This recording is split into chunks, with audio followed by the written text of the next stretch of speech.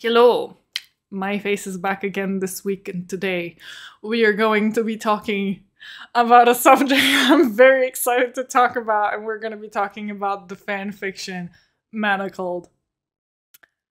So, how did this all begin? I think we've all seen the absolute surge of Harry Potter content that has been going on TikTok.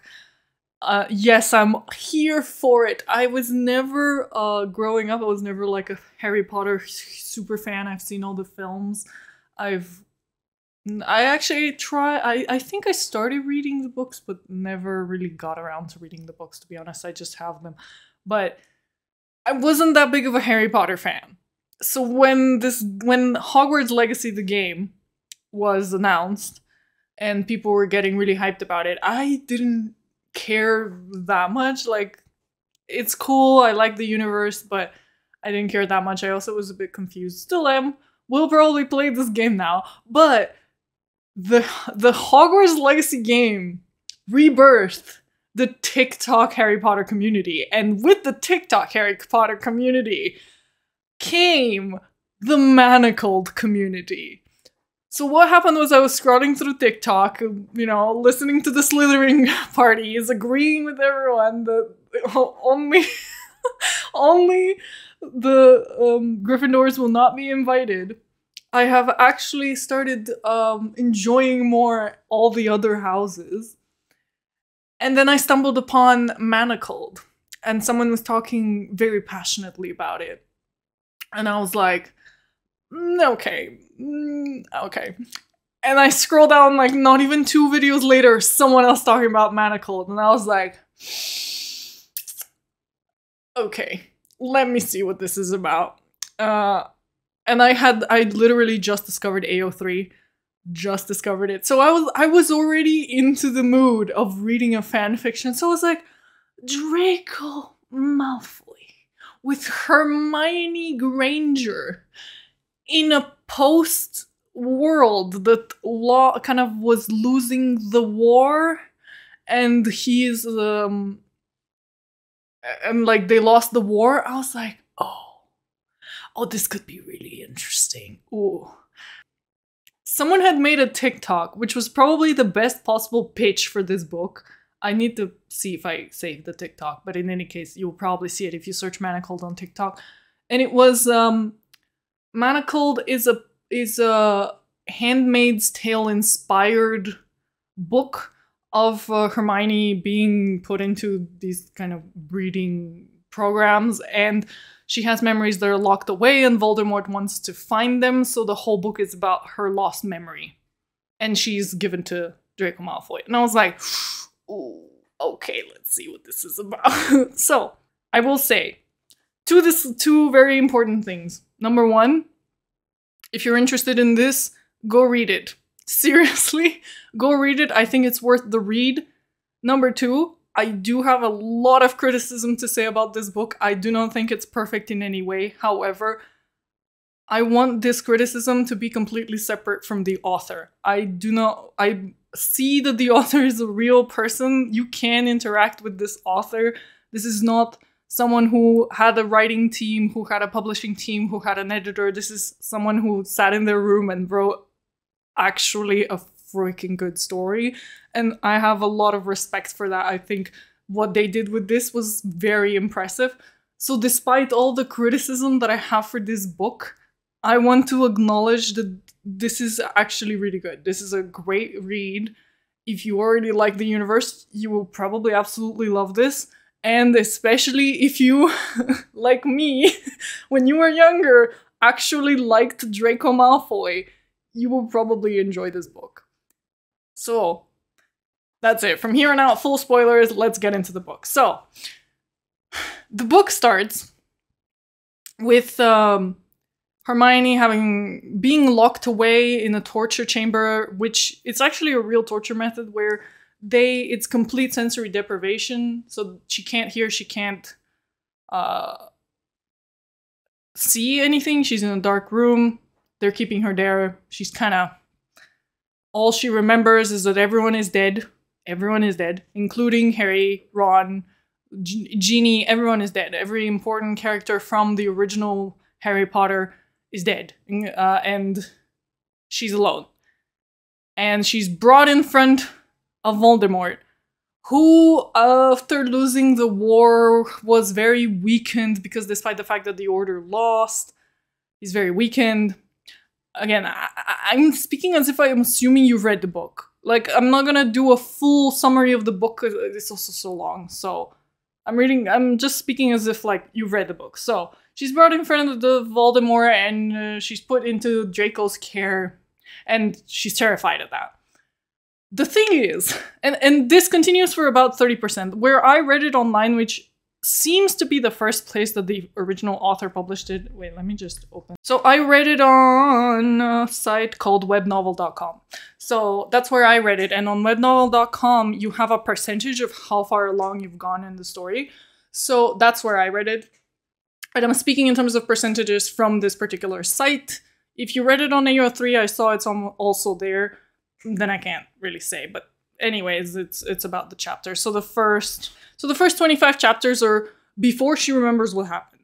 And it builds this character of Malfoy that he's absolutely evil, and everything that happens around her being put into this disgusting breeding program, her being put into his home at Malfoy Estate, and how terrified she is of that. She has panic attacks. It's all very descriptive. And in here in the book, for me, two very important things happen that later I will say why they were really poorly done. Number one, she is established very, very clearly as an unreliable narrator. This book is written in third-person perspective, as in she, as if it's an omnipotent narrator. That's usually what they are. A third-person narration implies that this is an omnipotent narrator that is telling you about the story. However, every single description is written as if it was in first person, which establishes that this is an unreliable narrator, and you start to understand that the ways in which she rationalizes Draco Malfoy's and other characters, but specifically his actions around what they are doing, are unreliable. For example, the first time that, not the first time, but when, oh, what's her name? Umbridge, that pink, annoying teacher lady, is killed, and it turns out that she also had one of the Horcruxes on her chest. You understand that the reason that she's killed was because Draco was actually getting revenge for the way that Hermione was treated. The inherent problem with a book like this is that you know that it's fan fiction. So the original first 30% of the book, you are entirely aware that where it's gonna go, which is that they were lovers. You know that where this is going is that they were lovers, and there are some things that happened that they got here, but you know that they were lovers. There is no secret. There is not spoiling. It's just, you know. And actually, I will give it credit. I think it's decently written. Not decently, it's very well written. In establishing exactly how those rationalizations, like, oh, there must really be a last member of the Order that killed her, and it's not Draco. Even though you as the reader know that it's Draco. Like, you know it's him. You know that he killed her specifically, and it was, like, actually really smart how he managed to also fit the Horcrux into that entire ordeal. Like, you understand the things he is doing, from taking her outside and walking with her, giving her shoes. Like, you see how she rationalizes every single action that is normally perceivably kind as a form of him satisfying his own, you know, evil ways. He is evil, and therefore there is no redeemable quality. And I think it works well in the sense that she truly believes it, so it's understandable that she would want to rationalize everything in order to protect herself.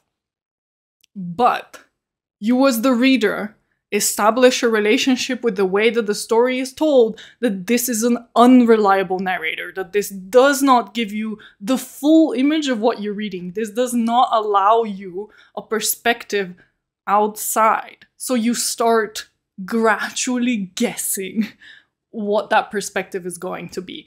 And I think that the logistics, like the way that the story is told and structured, like the events, what comes after what, are fantastic.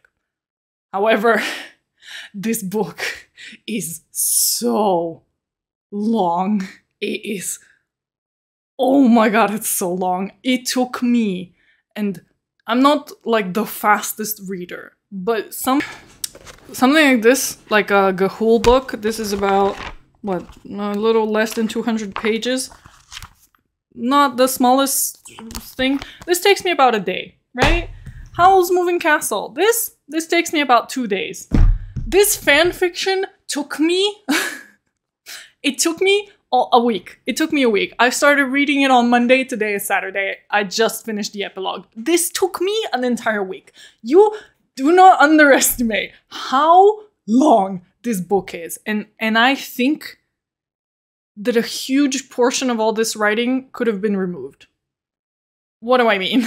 There are so many times where a certain point is repeated over and over again, something we already know, something as the audience that we understand. At times, events are retold, or details like, oh, the Order doesn't trust Snape in these extremely long paragraphs. And I'm like, I know, you could say it in one sentence. Like, it sometimes even interrupts the flow because you would be in the middle of an action sequence, like something is happening, a dialogue is going on, and the dialogue is interrupted with a long paragraph of description of something else. And I'm like, I don't need to know.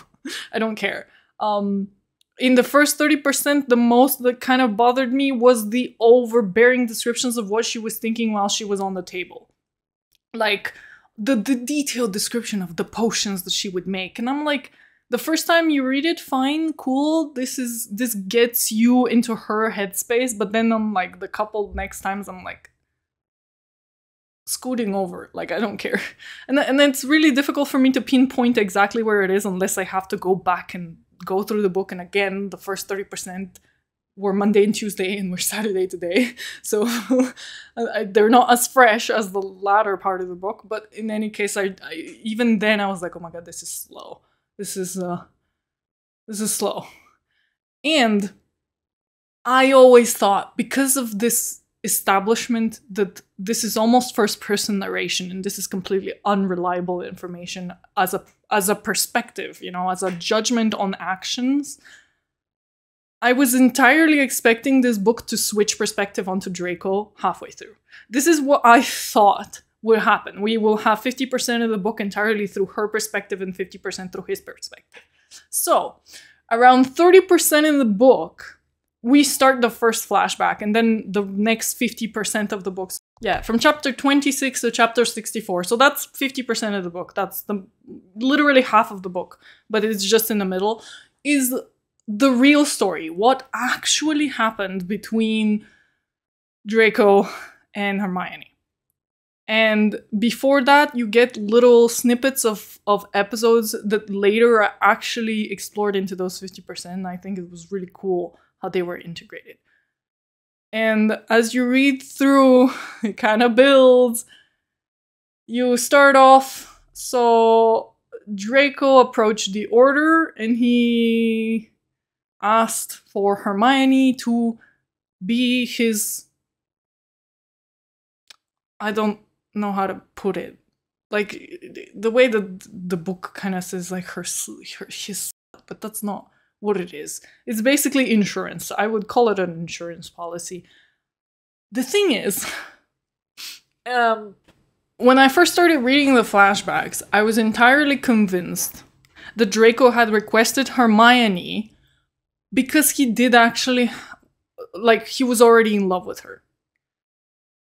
This, to me, was so important because as I was reading the book, the unreliable kind of self-monologuing nature of how it's written continues throughout the entire thing. So, I was reading along, it was going really, it's really interesting. Seriously, read it, it's really interesting. Like, he starts training her. Even at first, like, the way that he was a bit forceful, and then he was like, okay, this is not, I'm not gonna be forceful. And he starts training her and their whole thing, and then the runes, and that she heals him.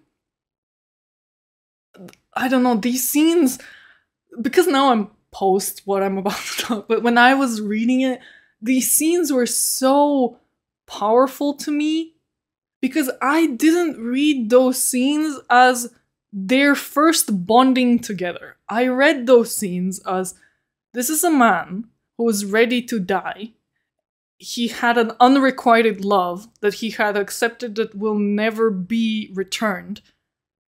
And now she is the one healing him and doing everything she can to keep him alive. And he eventually eases up to allowing her to do it.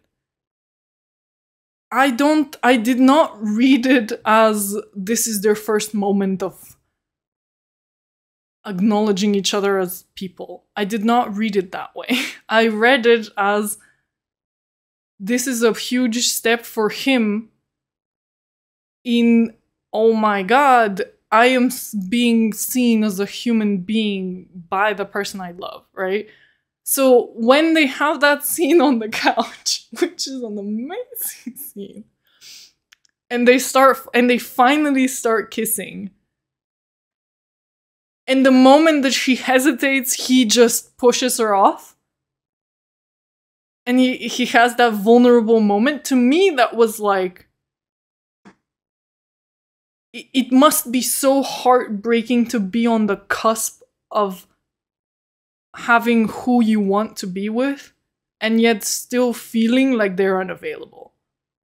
Like, that's how I was reading that scene. That's how I was reading his desire to protect her. Then, when she gets bitten by the vampire in the forest and she goes to the shack and she's bleeding on the floor violently and he just arrives and he's just looking at her and he doesn't know what to do, I read that as he fully understands that he is not capable of helping her, and it comes out of absolute respect for the fact that she is so much better at being a healer. Not better, that she is a healer and she will manage to save herself. That the only thing that is so painful that he can do is just stand there and watch as the person he is in love with is saving herself because he can't do anything. Right? About like 57% of the book, I think it was around the scene with Severus, I started realizing that the internal monologuing, and it is the razor, this is internal monologuing, and if you argue with me, I don't know, maybe you don't read it that way, but to me, this whole like, oh, he was a tool, blah, blah, blah, and then like reminding yourself, and he does this because rationalization 1 and rationalization 2, and I need to win. I need to win. I have a mission. I need to bind him to me. I need him to value me, right? Like, all this to me was internal monologuing. And I started realizing when we crossed the halfway mark, because I was fully expecting that when we hit 50% or around there, that we will switch perspectives and we will go to his. The entire time I was like, oh my god, I'm so interested to see how he saw that. I'm so interested. I really want to know what did he think when that happened? What did he think when that happened? And around 50-something% of the book, I was like, okay, I don't think we're going to switch perspective. And around 57, I was like, I have a really bad feeling that you're supposed to take all of these narrations at face value. I think that you were supposed to take these narrations at face value. And at 60% of the book is where I almost stopped reading. So at 60% of the book, if it's the scene the first time when they have the moment, right? It's the first time when she gives in and she kisses him after they were dueling, and she kisses him and they melt together and they do the deeds, and he breaks down and confesses the truth. And the truth was exactly at face value. The truth of this, I'm still so mad. I am so mad at the way that this is written. So he didn't care about her. He actually randomly chose her. It was all for his mom, which don't get me wrong, the mom is a great point, but it changes the way that you're supposed to read the entirety of what happened. And I did not read it. I read it with the assumption that he was already in love with her. And when you were supposed to switch that, to me, it felt a betrayal of the entire book. I was like, this betrays the entire book. It just... I was so mad. I almost stopped reading. So... he didn't care about her at all. She was just a secondhand thought because, which is a great line. It's a great line, and was something along the lines of, apparently there's an expiration date on grief. Because Snape and Kingsley and what's his name? The guy that first introduces the Cruciatus spell. Whatever, the one-eyed guy. They wouldn't believe him if he said it was just for his mom. Very, very poignant message, very poignant message, very interesting message. The way that the writing is great, the idea, but I just hate that I was supposed to read everything before that at face value. I was supposed to read it as, oh, he was just doing it for the shits and giggles. He trained her for the shits of it. He started caring about her because they were building a connection. Then that's when it started. And it just... it felt so absurd to me. I was like... I started thinking maybe if originally the book started with the flashbacks, it would have been more believable. But by the time you get to the flashbacks, you know that he's in love with her and she is an unreliable narrator.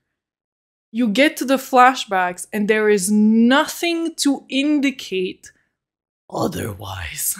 There is nothing to indicate that this isn't an unreliable narrator anymore. Which I still think she's a completely unreliable narrator, and it's proven again and again that she is. But the problem is that you're supposed to take whatever she narrates at face value. You're supposed to take it at face value. Because if you take it at face value, you're reading it how it's supposed to be. And I was not reading it that way. I was reading it as this: she is a person that hates herself so much. She is so insecure. She is so alone. She is so abandoned to the point of needing to rationalize everything from everyone to defend herself. And the fact that that wasn't the only truth, it was also, yeah, he did not care. And he started caring for her because she healed him. And the entire book became a Twilight novel. It was, I love how there's, if you don't know Kenny JD, go watch her. She puts it the best way. It's just like, the magical pussy is gonna heal. And we get into the most problematic trope in all of romantic writing, and that is the magical pussy. It is the reinforced belief in girls and women through media that if you love him enough, if you care enough, if you heal, if you do something, it can fix him. And it's bullshit. I do not believe in this narrative. I do not believe in that. So this is where, to me, the book came around and became a fan fiction again. Because I kid you not, I came for the fan fiction and I stayed for the plot. Because the plot is really good. So, what I did in my mind to get over this, because I don't agree with it, is the following. Everything is pretty much the same. Draco loses his mom. His mom was tortured by Voldemort. It was a horrific experience. He kills Dumbledore to save her. It's atrocious, and eventually she dies. In the reports, he finds information about Hermione, and since the dark side does not know that Harry is in love with Ginny, he starts tracking whatever that he can find about Hermione at first as a means to find a weakness to Harry, because he believes that Harry might be with Hermione. And gradually that turns into an obsession over her. And it's a callback to one of the lines in the earlier, like before the flashbacks, where he was saying like, you were never an appreciated healer. You sacrificed everything to be a healer, and yet no one appreciated that. And that to me was such a poignant point. And I think that's what I would use, is that his obsession with her began after his mother died. And it was like, again, it can be dark and twisted. It doesn't need to be like, oh, healthy. Oh my God, I'm so in love with her. But it's an obsession. And when he approached the Order, it was truly a mistake. Like Snape said, it was a mistake that he called her by name. He couldn't avoid calling her by name. And he had an obsession with her. You know, you can call it love, you can call it something else. But he already had something towards her. It wasn't like, I didn't care. You were just another muggle witch, and I knew you were sitting behind and not on the battlefield so you wouldn't die and I wouldn't have to change whores every 3 months. And it was like, that's bullshit. This is fucking bullshit. Like, no. I refuse. So, that scene to me would run in a very similar fashion, except instead of him saying I can't care about anyone ever again, he is rather saying you're not real, you are not real, right? Like that moment of he finally admits to himself that his obsession it's real. Like, it's not just an obsession anymore. It's real, and this is real, and holy fuck, and like she might actually care for him. And he might have some of that humanity in him left. And the scene would play out very similarly, except the whole initial, I didn't care about you, you were just a blah blah blah. Like, skip that paragraph, add the mom, add the very, very poignant line about, like, there's an expiration date on grief. And then end it with, you're not real, you're not real. Also, the whole internal monologuing of Hermione during that scene, that was like, I won, I own him, I did that. And I'm like, no, I am against that. Like, as an internal monologuing, it's fine. I think it's fine as an internal monologuing, but at that point I realized that you're supposed to take these at face value. No, she did not win. There was no again, it feeds into this very unhealthy belief that we as women have, is that, like, the magical pussy is gonna make him love you. No, there is nothing you forcefully can do to make someone care for you. She didn't trick him. It wasn't like, oh, my grand scheme, I'm gonna be the whore that gets him. It's like, no. I think it devalues him as a character, which in general, now that we're here at the 60% mark, let me talk about all the other problems I have with the book. I've already mentioned that the book is descriptive to a fault, and sometimes I wish we would skip certain descriptions or skip repetitions. Again, off the top of my head, the Order hates Snape. We get it. I don't need to hear it in different paragraphs. I know. But another point I have especially in the earlier parts of the book. I think it gets a lot better later on. The earlier parts of the book, read it again, because I got so mad at one point as I was reading. The only descriptive word about the way that Draco speaks are two: smirk and sneer.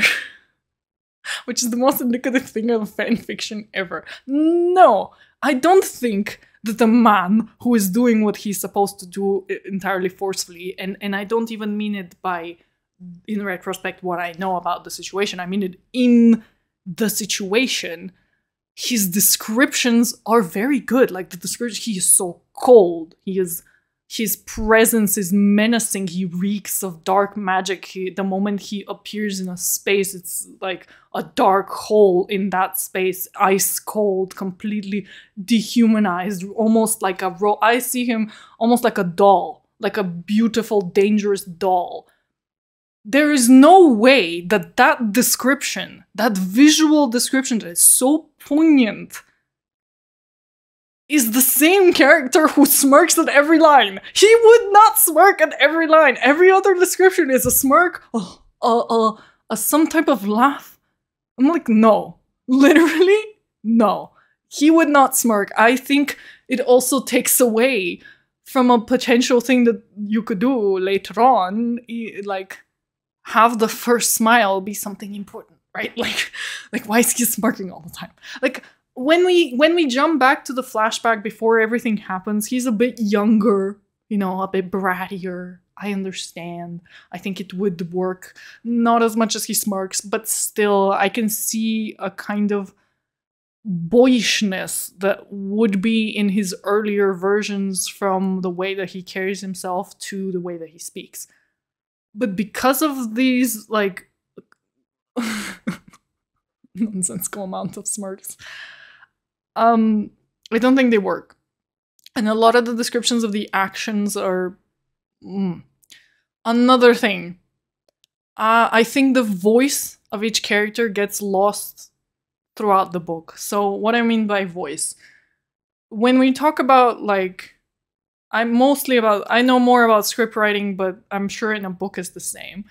Every character has a personality which leads to them having a specific voice. So when you're reading a line of dialogue that is supposed to be said by them, it should be so in tune with them as a character that you hear a specific voice and it consistently repeats that voice throughout the entirety of the work that you're reading, right?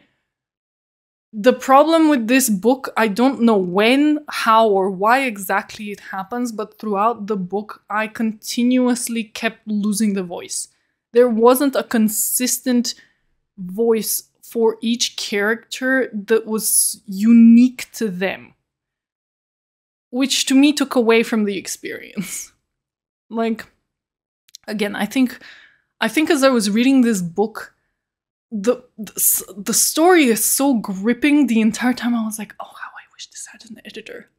You can tell that this is written by a single person who is so into the story that they can't look out to see it from the side. And I think that the entire time I was like, I wish this had an editor. I wish this just had someone, you know, because these things are so minute, but when they add up, they just show the cracks of this is just a fan fiction. They just glean through the surface and crack around it and make something that was so good kind of break at the seams, unfortunately. So, around those 60%, I headcanoned it for myself. I fanfictioned myself into rewriting it as not necessarily he was like already formally in love with her, but at least he had an absolute obsession with her and he wanted to be near her, even if subconsciously. And when he breaks down, it's more like, you're not real. Like, literally in his head, like he finally collides that, shit, this is becoming real. Then we get into the actual fanfiction. The rest, like, from then on, for a while, at least until probably until the end of the flashbacks, almost like there is interesting story beats. But towards after that, we get into the fan fiction. There is a lot of ma-doing, there is a lot of ma-kissing, there is a lot of descriptive things and a lot of romantic sentences, and it's great. It is genuinely great. I think the other title for this book should be called Manacled, aka consent is the hottest thing on earth, because oh my gosh, the way that it's written is so good. Like, oh, like some of the scenes I was like, can I think at some point there was like a mention that was like, yeah, Lucius was like, that's later after the flashbacks, we'll get there. But at some point I was like, take me, I want to be in her place, which is what a fan fiction is supposed to do, right? Like, it's a fan fiction. The problem was, as I said, I came for the fan fiction and I stayed for the plot. So by the time we got to the fan fiction, which again, this is such a long book, it took a very long time to get there. But by the time we got to like, oh, he was so rich and he has multiple penthouses in hotels around the world, and he would teleport her to a different penthouse every night, and they would sleep in a big king-size bed. And I was like, right, we completely devolved into 50 Shades of Grey. Like, oh yes, the powerful rich man who takes you on an escapade. Like, what is this fucking, what was it called? 360, never even watched that movie, but yeah, like, that's where the fan fiction is. It's pretty much in between 60 and 70% of the book. That's where all, if you want just the fan fiction, read 60 to 70% of the book. It's great. But I was like, can we get back to the story? Like, get back to the story. Like, okay, I get it. They love each other. Okay, I get it. They love each other.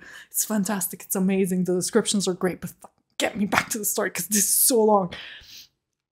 So then, in a very rushed turn of events, which again, I understand why it's rushed. It's so focused around the romance between Draco and Hermione that it doesn't really give any other characters room to exist, breathe, or kind of formulate in this universe. Which, I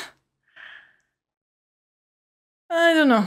I don't know if it's good or bad, because I do like the focus around the main couple, and this is a fan fiction, that's what you came for. But on the other hand, the story is so good, I'm like, I wish it wasn't monologuing. I really wish this was written with a proper omnipotent narrator and we could see everything that's going around. Genuinely. It would take you out of the panic attacks. I think the panic attack descriptions are fantastic, but it would give a much broader perspective of what is going on. Anyways, we get to one of the final acts. Ginny is pregnant. Hermione does not. Like, Hermione protects her from Harry because he doesn't know. And in the end, Harry dies. And Hermione actually, it was very well written. So Draco saves her. And she's like, we can't leave Ginny behind. And Draco saves Ginny in an ultimate act of self-destruction, which is a tendency he has, which is fine. And he's like, he exposes himself as a traitor to save Ginny. And he's like, fine, you promise, now you will leave and I will die. And of course, Hermione's like, fuck that shit. And she goes and does her badassery and destroys the lab, pretends that she's the one that saves Ginny, but unfortunately gets captured despite her trying to escape. And she has a new Patronus, which is a huge dragon, which is so cool. The dragon is like this representation of her love for Draco and how he inspired that Patronus, and it's so cool. And then we kind of finish with the flashback. So she's captured and Draco's name is cleared because it seems like she's the one that destroyed the entire lab and he wasn't involved. And then we get back to today, right? And I was so curious, you know, it's like around 60, even before 60%, but especially after the 60%, I was like, oh my god, okay, which is chapter 49. 49 is when that happens. And chapter 75 is when we get back to the modern... Okay. And chapter 75 is when we get back to, like, the current day, which is in the Malfoy house and the... What is it called? The breeding... The bad stuff, right? Like, I was so interested. I was imagining that scene in so many different ways, and I think it was written perfectly fine. She has another panic attack. He's like, oh my god. Yeah. Again, very well. I think it was well written. I think it was well written, except okay, the initial scenes are great. I think it was really well written in the way that he's not going near her. He is like, oh, okay, well, I am glad we are over that, and I will never be forgiven, which he will never be forgiven. And it was really well written, and it gave me like a moment of like, I'm kind of glad that she didn't immediately forgive him. She never forgives him, which is great. She didn't immediately go like, oh, I understand. However, the fact that she didn't figure out why he had to be so cruel to me was a bit out of character. I was like, I feel like that was more of, she didn't figure out why he had to do it, which is because Voldemort could see her memory, so if he was kind, Voldemort would have known. But I'm like, I'm pretty sure she would have figured it out. But anyways. So we get back to the current state. He is terrified of the kid, understandably so. She isn't. She continues to have panic attacks, which... I'm gonna speak towards, like, speaking of having read the entire thing, we're not just at that moment when she initially remembers, towards the end of the book as well, all the way to the end of the book. Her never getting over the anxiety and panic attacks, to me, left her where she started.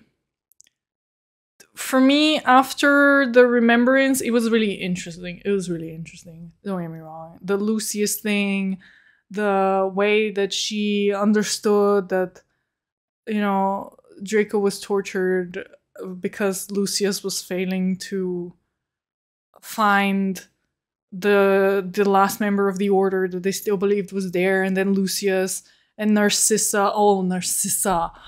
The portrait thing where Narcissa, being a 16-year-old portrait, was more concerned with her husband Lucius, who in her mind was almost like her boyfriend, rather than her son, was such a great detail to me. Like, this book has such genius details, and this is one of them. Like, that was so smart. I was like, oh my god. Oh, I see how that works. That is so smart. And the fact that we do see eventually that Lucius absolutely loves his son and he really wants to save him, and he's doing, you know, he's insane and he's gone crazy and psychotic and he's lost his mind, but he does love his son, which is very in line with the original Harry Potter timeline, because in the original Harry Potter timeline, the Malfoys are a very close-knit family. The Malfoys are a very tight family, and eventually they leave the dark side to survive. They're just, like, the Malfoys are far more concerned with each other than anyone else. So I think that was a great detail towards that resolution, towards the end, literally towards the end. Yeah, I think it was, yeah, that one was great. Like, she got the tears, it was this heirloom. She saves Draco, she cuts off his arm, they escape to Denmark, they escape. I think that was great. Throughout the book, however, you never shake off this kind of, I think we're kind of done with the overview of the narrative. I think the narrative was great. So throughout the book, Hermione is a badass in many regards. I think one thing that this book does amazingly well is completely raise awareness of the healers during war. Genuinely, at certain times during the book, I remembered stories of during the Second World War, how Japan had the schoolgirls from the age of 14 sitting and healing soldiers who were sent to the front lines, and there are these amazing documentaries that show how horrific the experience of being in the medical ward during war was, and the fact that to this day this is seen as a much easier job. It is seen as a lesser job, and it actually gave me like a perspective on how Sakura in Naruto is seen as a useless character, but if you actually look at what she does, it's very similar to Hermione. She's a healer and she sees all the horrors in the medical ward and she is saving people, she's healing poisons, I think that what this book does incredibly well is give awareness, to give the deserved fucking credit to how strong-willed and strong-minded you need to be to work this job, and that it's essential and it's underappreciated, and that she had to be who she was. Hermione had to be who she was because no one else was willing to learn healing, because they didn't think it was that. Like, it was such this is such a powerful, potent way to present a critique on our society, despite the fact that this is a magical world. And I think it's great. I think it was fantastic. And in that regard, I think she's metal and a badass. The problem is that she is still treated as a damsel in distress. No, it's not really a problem. I think there,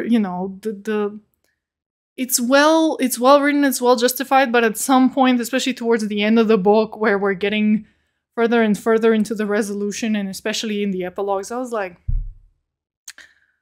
get over the whole panic attacks every 5 seconds and him being the only thing that allows her to stand. Like, allow her to grow. Allow her to grow. Because throughout the book, and it's really interesting, I'm drawing so many parallels. I think that this book has a very similar problem to the Korean film of interpreting Snow White and the Seven Dwarfs. Because in this book, despite the fact that Hermione is supposed to be the protagonist, she's not. The protagonist is Draco. Because Draco is the character who has growth. Draco is the character, and if you read it at face value, if you don't read it with my headcanon that he was already obsessed with her, if you read it at face value, Draco goes from a man resigned to death in a final act of vengeance, learning to love someone else, learning to trust someone else, then that trust betraying him again, and him learning to trust again to the point that he decides to live, to the point that he allows himself to live, and they escape. The character growth that Draco Malfoy goes through in this book is absolutely fascinating, and it's so interesting, and I love it. The character growth that Hermione goes through, however, completely, almost non-existent. She starts off as a underappreciated healer who is self-isolating because of all of her internal monologuing. We clearly see that her friends still love her, even if they disagree. That's all the internal monologuing and self-hate gets her to self-isolate. And she believes that she's controlling him by fulfilling her role as the Order's whore. She doesn't grow to be like, no, I am my own person and people don't just sell me and I am genuinely developing feelings. Like, she always rationalizes it in some way, and she continues to do this, and like eventually she's just like, yeah, I love him. And that's and that's where she's left. She's left at, I love him, and she becomes this kind of like anchor, like, you will love this child. You will love this child and you will live. I will make you live. And I'm like, what the fuck? Like, I don't think that any of her self-doubt, self-worry, self-hatred goes away. There is no real growth for this character. And to bring back the analogy to the Korean film of Snow White, in Korean film of Snow White is even in all the marketing and everything, but the character that goes through growth is Merlin. Merlin, who learns to not value external beauty in himself. It's not even about her. Like, he allows her to see him ugly, and grows as a person, and eventually they come together after he has worked on himself. So it's in a very similar sense, like the female protagonist is just a facade for the journey that the male character is actually going through. And in that sense, I think, I don't think they grow enough. Like, I don't think she grows enough as a character. I think they definitely should have eased up on the internal monologue towards the end, and kind of, you know, I don't know, eased around that whole thing. She's still a badass though. Like, she cuts off his arm and heals it. Like, she's essentially, it's pretty much acknowledged that if she wasn't in the middle of a war trying to hide for war crimes, she would literally be a Nobel Prize winner for her discoveries. She's an absolute badass, but a lot of that is overshadowed by her constantly somehow not being able to breathe, cries, and being a damsel in distress who's constantly saved. Like, I don't know. I think it's a 50-50. This is a fan fiction. You have to, like, also, you know, self-insert and be like, oh, Draco Malfoy wants to save me, you know, all that. But I think this book is so good that it just needs to take a leap of faith and separate itself from a fan fiction. I think this book can be great. Draco Malfoy. I have a problem with Draco Malfoy's character in that he is perfect and pristine in every conceivable way outside of his descriptions of being a merciless killer. Draco Malfoy is perfectly emotionally intelligent. He starts telling her, despite the fact that he is so isolated, he starts telling her, you do not need to make your death convenient for others. You can trust people. You are allowed to trust people. This is dialogue that he tells her, despite the fact that I don't see how his character would be able to proficiently verbalize that well. I understand that his character can have that intent in what he's wanting to tell her, but for him to so proficiently verbalize that exact feeling he has about it is impossible. And this is where we come back to the voice of the characters isn't clear. I don't see how him, as the character he is, the self-hatred, isolation, the way that he sees himself as a monster, and the fact that in the place that he lives in... Oh, sorry, my hair. It's so hot. I cannot. Oh, that's so funny. Okay. It's so hot. I'm sorry. You will deal with my hair. So, where he lives, which is the Dark Order, he can barely speak. Like, from what I see, he is barely allowed to speak from what we understand. Barely. He's covered with a mask. People couldn't even tell it was him for, like, years. They didn't even know that he was the High Reeve. That's how little he exposed them of himself as a personality. For him to have the emotional maturity, self-reflectance, intelligence, and verbal aptitude to properly talk to someone who also hates themselves, I don't think that he would be capable of that in the book where he does it, which is like around the time, like right after he realizes he loves her, like right after the breakdown scene. I don't see it. I don't see that happening. This is just a fantasy. This is where, like, the male lead is just a fantasy. It's like, we want that, right? Like, we want the man to be emotionally. It's this kind of toxic view of, like, I want a man who I can heal. I can be the magical pussy that saves him. But he also needs to be emotionally intelligent enough to comfort me. That's not how it works. Second, he's hot, you know, muscled, chiseled, beautiful, big shoulders, you know, but not too muscly, you know, not too muscly. Then it said that he becomes skinny, which I'm like, whatever. I don't care. Like, I don't see it happening, but whatever. Chisel, that is, to me, the physical appearance of him being hot is very believable. You know, he is also a noble lord from a family of very restricted breeding, in a way. He was really handsome in the movies as well. So, like, for me, that's a whatever. He is an absolute professional in bed. I let me repeat that. A man who, by all accounts, is still a virgin. Technically, I think that first scene they had together, that breakdown scene, was his first time as well. Is an absolute professional in bed. He is professional. That is no. That is a fantasy. That is a fantasy, and that is where I'm like, the way that it's written, it especially in those like 60 to 70, especially when it's really, really fanfiction-y, he seems characterized as much older than her. The way that he is written would characterize him as a couple years older, despite the fact that they are the same age, which again falls into the fanfiction-y kind of self-insert roles, kind of like Twilight. I haven't even read Twilight, but I've seen the movies and how people talk about it. It's kind of like Twilight, you know, and